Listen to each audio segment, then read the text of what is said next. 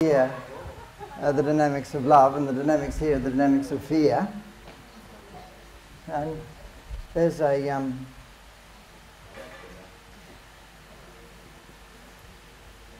and so in love we feel valued and we can open up and we can feel safe, and in fear we hide behind our fortress, or we find ourselves caught up in power games. And often in those power games we find ourselves reacting. And when someone puts us down, sometimes it's actually automatic that we react. And I've actually had to stand back and say, hey, is reaction going to have the best outcome? Because when I react, who's calling the tune? The person who I react to. And so I like to think about action versus reaction. And when I act, I make the choice. When I react, I do something in response to what they did, and I actually become like a puppet to the person who I'm reacting to. And so in revenge, you can do the automatic thing and you can react and you can turn to power, and you might get power, but you might not end up respecting yourself or valuing yourself. And so I like to say to the people I work with, I want you to be an action man, not a reaction man. And so I'm helping them regain their value and reclaim their right to make their own choices so that they can make decisions for themselves. And there's a big link between having a choice and feeling valuable. Remember I said I worked in rape and sexual abuse? In rape, someone doesn't accept you, doesn't let you say yes or no, you learn not to trust. In rape, someone uses power over you, putting themselves up and putting you down, and the outcome of that person using you is that you feel abused.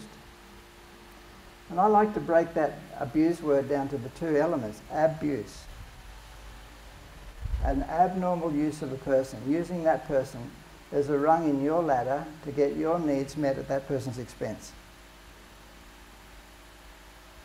And of course, abuse makes you feel not valuable. You feel like a victim. You feel degraded, you feel worthless, you feel powerless. And survival means you might put a lid on the secret. Survival means you might like to get on top so you can become a control-focused person. Or you might become a person who wants to be perfect so that no one will criticize you. Or you might become a judgmental person who doesn't trust people but puts everyone in a box and judges them. Or if your needs aren't met, you might feel bad, and so you might actually use an anesthetic called drugs and alcohol to turn off your pain. And I say to people, yes, you can do those things. But when the alcohol and drugs wear off, guess what? The pain comes back. When the alcohol and drugs wear off, guess what? Have the needs been met? No. And so my working definition of an addict is a valuable person who doesn't know it. And I want you to get your value back so you can be honest and say, hey, are drugs really meeting my needs? Are drugs just turning off my feelings? Or can I accept myself and say, I deserve to get my needs met? And my needs aren't because I'm a bad person, because I'm a human being who deserves to feel safe, deserves to have a choice, deserves to be able to learn. And therefore, I want people to accept themselves and their needs and be honest and say, is what I'm doing working or not working? Remember I said denial is always part of addiction. And so if you deny your past and don't learn from it, you can actually be going into a thing called self-abuse. And the saddest consequence of someone else abusing you is that you may not value yourself and you may not learn from your past, and you abuse yourself by repeating your past. That's called self-sabotage, where we might hate ourselves so much that it pushes us into denial, and in denial we don't learn from the past, and then we punish ourselves by repeating the past. And we promise and we bust, and we try and we fail, and we try and be perfect and we never can, and we end up judging ourselves as weak and bad and stupid and worthless. And that can lead to self-abuse. And self-abuse can show itself in many ways. It can show itself in addiction. It can show itself in self-sabotage. It can show itself in self-harm. Some people actually cut themselves or bang their heads. And when those people do those things, I say, oh, I accept when you're doing those things, you are seeking relief. You want relief, I want relief. We've got the same agenda. We both want relief. I accept you and I support you to be honest about whether doing that actually meets your need or doesn't meet your need, because you deserve to get your needs met. And if it doesn't meet your need, let's talk about it so we can look at other ways so you don't have to get locked into self-harm or locked into self-depreciation or locked into self-sabotage. One of my patients was adopted out as a kid, in the White Australia policy, where they took children off their Aboriginal parents, especially if they had a white parent and an Aboriginal parent. And they were then put into foster care, and the foster parents, mother and foster mother and foster father, both abused him terribly, sexually, violently, tying him up, raping him, having other people rape him, locking him in rooms, making him eat his vomit, doing really horrendous things to him. And so he developed a lot of hate for people who had power over him. When he told the doctor that he'd been raped, the father bashed the doctor up. Fortunately, it went to court, and the court took him off those foster parents and put him in an institution. But in the institution, he was falsely accused of having sex with a little girl down the road. He wasn't actually interested in having sex with her, actually. And so he became very bitter against authorities, and he just, when he got to be an adolescent, went out looking for people who had power, whether they were a policeman or an army person or whoever they were, and he'd always want to fight them, thinking that by fighting people he could exercise his power. It didn't make him like himself, and he became an addict. He got a job as a bouncer, and people who were victims came to him and said, "Hey, I'm being a victim, I'm getting bashed up in my relationship, I want you to bash up my partner." And they paid him to bash the partner. They all got drunk, they all used drugs. The violence led to the murder of the abusive partner. And so then the two people, the one who asked for the bashing and the one who did the bashing, both went to jail for murder. And so he's done more than 20 years for murder. He came to the alcohol and drug recovery group that I run, and the group is based on acceptance, where you are honest to set your own pace, make your own decisions, use the group when you want to, come back when you want to, leave when you want to, work out what your limits are, whether it's 0 or whether it's 1 or 2, we'll let you decide. We're not here to argue with you, we're here for you to nurture your honesty for your relief. I knew that he could never forgive himself for the murder. But one night, one of the boys came to group, and that night before group he'd been up Mount Cootha, and he actually planned to commit suicide up Mount Cootha. But instead of committing suicide, he decided to come to group. Yeah. And in group he shared his pain.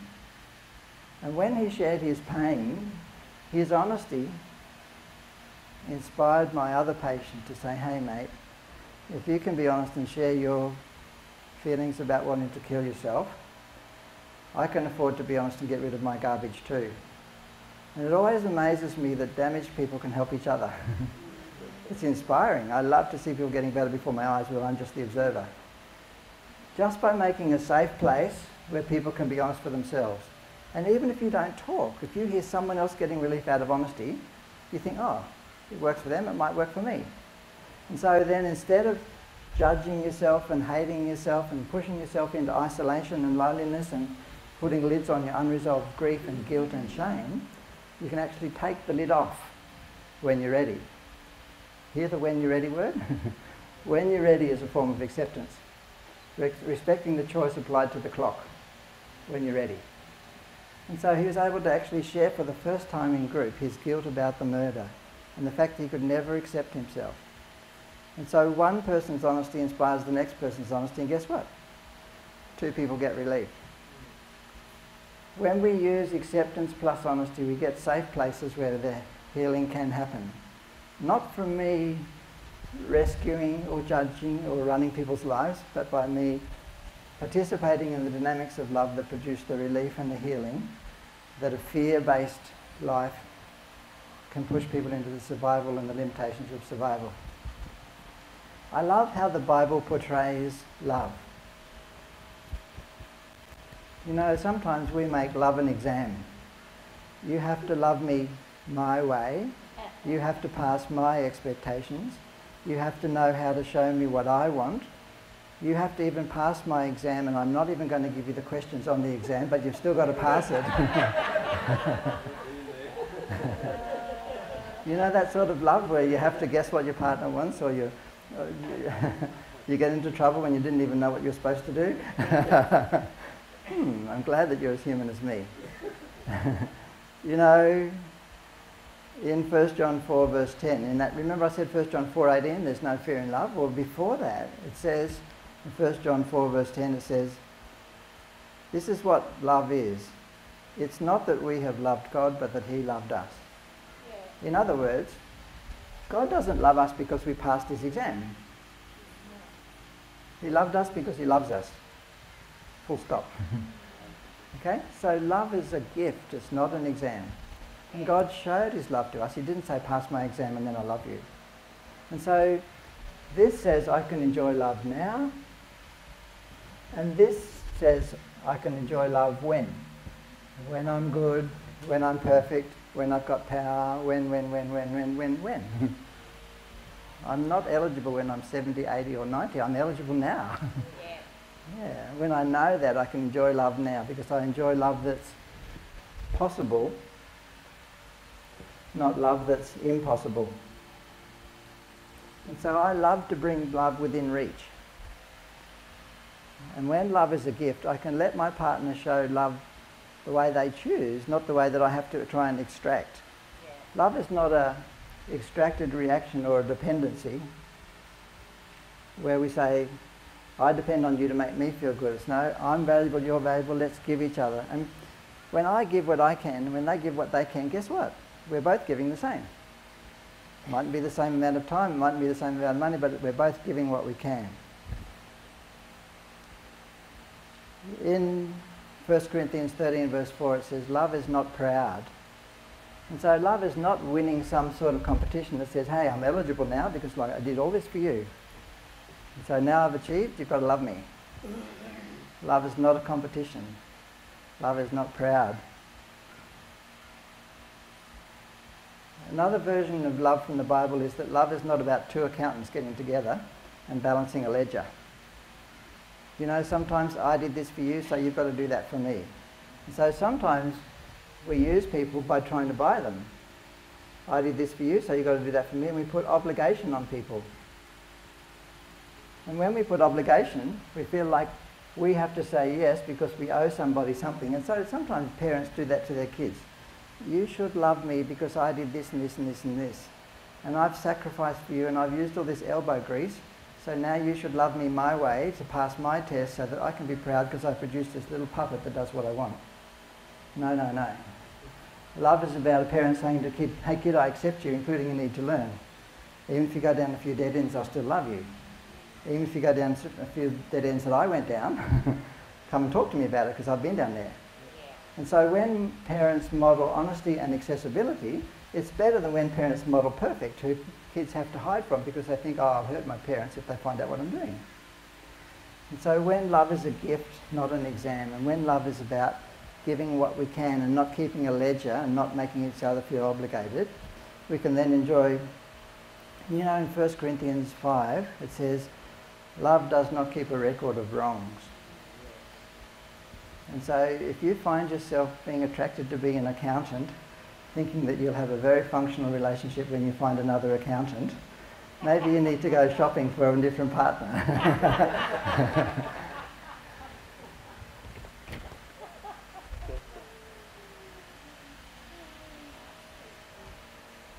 In Matthew 5 verse 43 it says, you've heard it said, love your friends and hate your enemies. But I tell you to love your enemies and pray for those who hurt you. So Jesus talked about a very radical form of love. Love that values people separate to what they do to you. It's not an automatic version of love, but it's radical because it produces healing. And when Jesus said, do unto others as you'd like them to do to you, it's different to the world that says, do unto others as they did to you. Jesus said, do unto others as you'd like them to do to you. It's actually a 180 degrees different way. And so if we live in a society that says we're going to get a safer society by treating people worse, I'm sorry, it doesn't work. I'm very disillusioned that sometimes now we want to think that putting all the bad people in jail and treating them worse is going to make society safer. It just dehumanises people and makes them bitter and revengeful and makes them want to get revenge and come out worse. So locking people in solitary confinement for 23 hours a day dehumanises people. I've never seen a human being become better for any punishment where they get locked in solitary confinement for more than 1 month. After a month it becomes a dehumanising, not a learning outcome. The last government passed a law that says put people in jail for 25 years for steroid possession. Steroid possession doesn't hurt anybody except the person who uses the steroids. And if you're a biker, you'll get 25 years on top, so that's 50 years.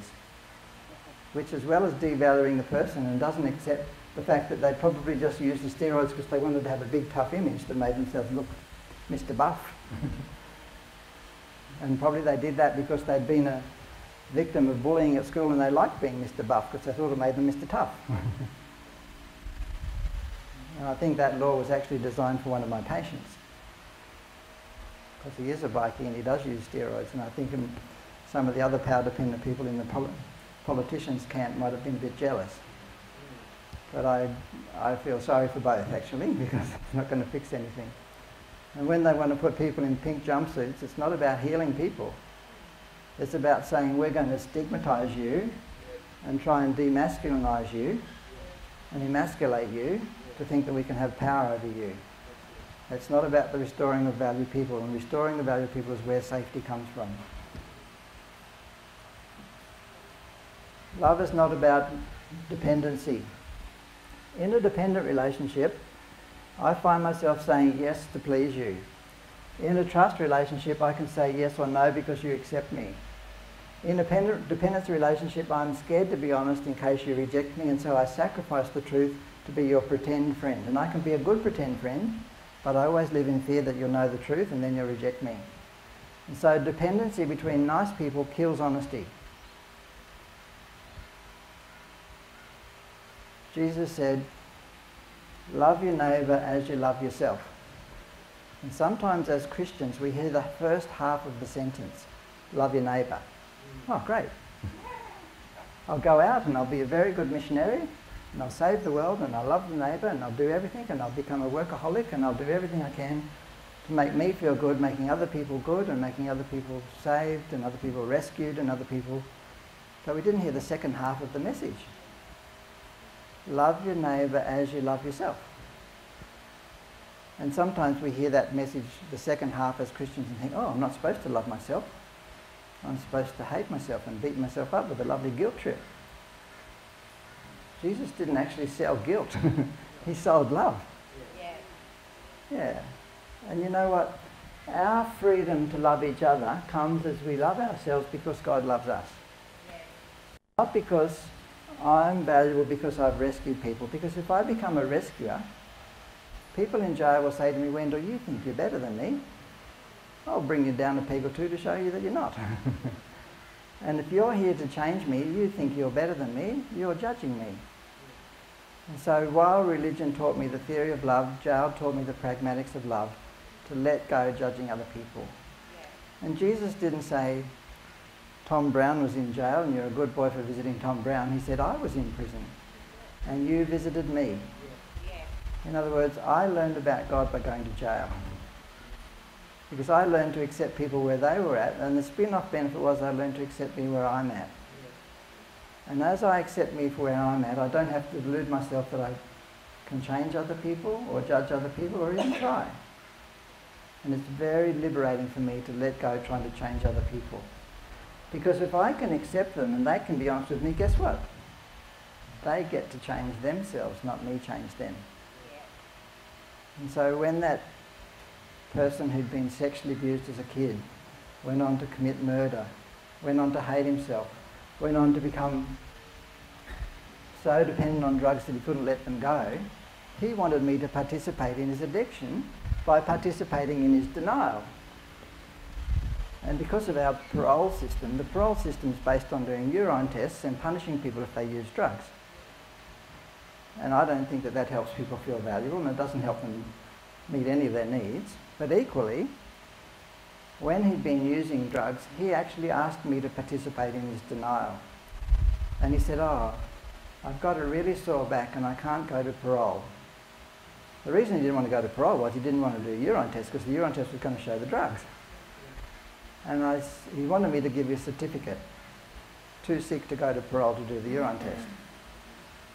And I thought, oh, I accept this person, but I'm not comfortable going outside the truth in helping this person. And so I said to him, oh, I'm sorry about your sore back. I'm free this morning. I'll drive you to parole. That didn't make him happy.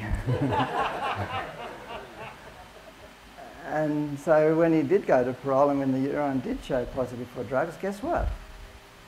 I was Mr. Bad Guy. And I'm now getting blamed for him going to jail because he used the drugs. And I said to him, hey, I really accept you and I really care about you and I really am your friend. That's why I'm honest with you, to your face. And if you ask me to participate in your denial or tell lies, I'm not free to do that. Hear my I language? I'm not free to do that. It's not you are a bad boy because you're trying to lie, or you're a bad boy because you're trying to manipulate me. No. I accept you, I care about you, I'm not free to tell lies. Yeah. I language is safe language. You language is easy to come across as judgment, rejection. And I didn't make him use the drugs. And I was sad he went to jail. And I actually had to help pay the rent for while he went to jail, so when he got out he'd still have a house. Because there was no house otherwise. There's no family. There's no house. But my acceptance means that I will do what I can. I won't do what I can't. I will do what I can. And I can be a friend, but I can't live his life for him and I can't be honest for him and I can't choose for him, and I accept that. Yeah. But I'm not going to sacrifice honesty to be his friend. And so now the respect is very good. He's now reconnected with his biological father's new wife, and his biological father just died. He went up there, visited the stepmother. They love him, they want him to be part of their world, they want him to come and live with them. And so for the first time in their life, somebody wants to love him. Someone wants to accept him and be with him. And so you should see the radical change. No, he doesn't want to use drugs. Recently, parole said, no, you can't go there. And parole said, we insist on telling your stepmother all your history before you go there. Because parole like to save face. They don't like mud on their face. They don't want her to later say, oh, you didn't tell us about this person's past, and so now we're going to protect ourselves by making you know. And he said, well, I've actually offered to tell her, but she didn't want to know. And so he gave her a choice. Now the choice is taken out of his hands and they've chosen to tell her anyway, and she still wants to be his friend. Love is bigger than the past. Love is bigger than the dead ends. But love does value people and love does include honesty, and if it doesn't, it's not called love, it's something else. I'm really convinced that love works. I've got a lot of evidence and I love collecting it. Today I've shared with you how I see that it works. I hope you've enjoyed being affected and I hope you enjoy spreading it. Thanks very much.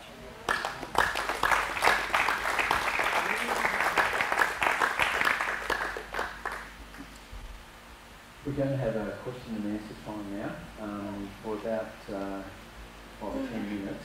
Does anyone have any comments or questions? Just the hands up, don't throw the question out. We have one or two. Okay, we're going to send the microphone around and I'm going to get you when we can use the other mic.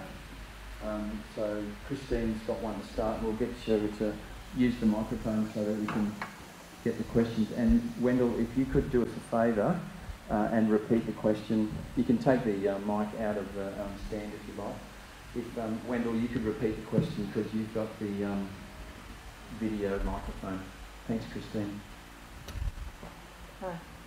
My question is, did you say that if, say, a case of a young boy, he's sexually abused, and then when he grows up, he abuses his partner's children, have you said that that's his anger made him do that? Because, you know, our thoughts were if you're sexually abused and hated it so much, you would never ever do it to your own kids.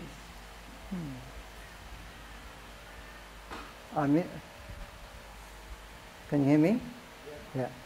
I'm interested in your question because there is a myth in our society that all victims become perpetrators. And that myth means that some victims are scared to be honest in case people then say, because you're a victim, you are becoming a perpetrator and we won't trust you. And I've certainly seen people who've told their families, I was abused, and then they say, oh well, because you're a victim, we now won't let you have any interaction with the nieces and nephews. Because the myth says all victims become perpetrators. In fact, in my work, about 6% of victims do become perpetrators. So it's not true that all victims become perpetrators. Equally, if we look at a population of people who do perpetrate abuse, probably between 50 and 90% of perpetrators have been victims.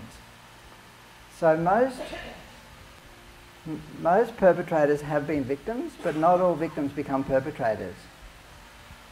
My experience is that if people regain their value, regain getting their needs met through honesty, not through power or denial, then they don't have to be a perpetrator.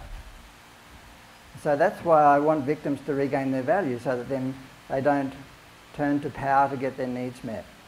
People who don't feel valuable can use power. People who don't feel valuable might use denial, where they don't see a limit until they go past a limit. And they get shocked thinking, how could I do something when I hate someone doing that to me?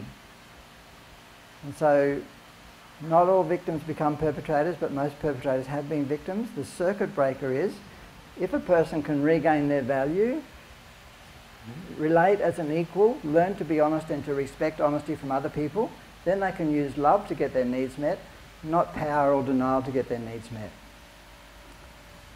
I certainly have seen a priest who was sexually abused as a kid, and he told his parents, but then the whole process was taken out of his hands and everyone talked about it, but he wasn't involved in the healing process.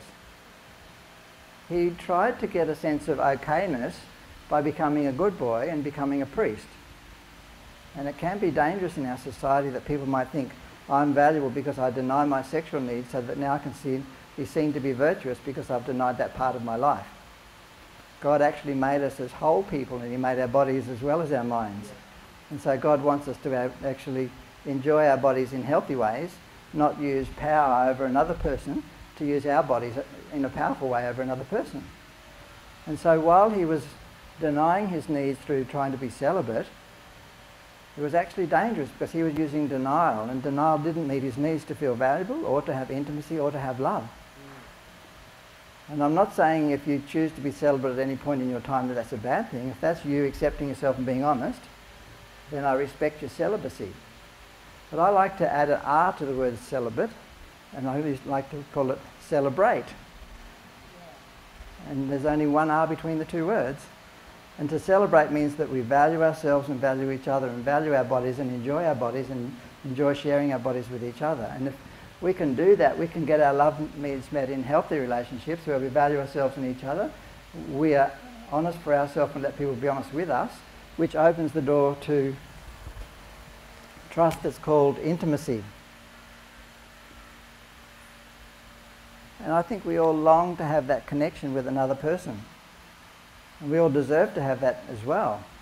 But if we're relying on denial or power, denial and power are the things that cause abuse. In abuse, someone has power over you and puts themselves up and puts you down using the power, and they deny you a choice. They deny you the right to say yes or no. They deny you the right to say this is comfortable or this is not comfortable. So they come inside your space and don't value you. And so in abuse there's power and denial. In survival there can be reliance on power and denial. That's why I want people to come past survival to thriving, where they can move past denial and power.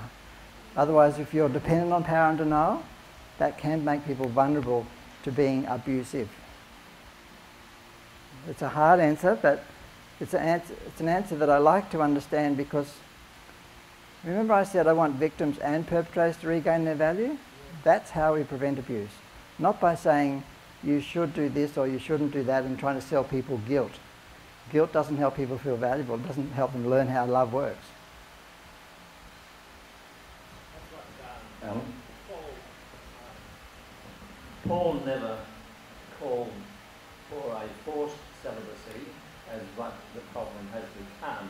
He said, I would that all men would be as I am, but not every man has that property from God. So, say in the priesthood, if they fell in love with someone, that's where the problem comes in. They can't leave and marry the person unless they're put out of the priesthood. Yeah. So that brings in a bondage for not understanding the scriptures properly. That should be a let out for a priest. If he wanted to be married, he should be able to leave freely the priesthood. Yeah, because without the stigma associated with it. yeah, and I thank you for that. I didn't tell you the second half of the story.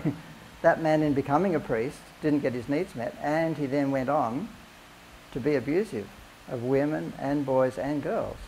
And he came to me wanting help so he wouldn't abuse again. And I said, great, that's fantastic.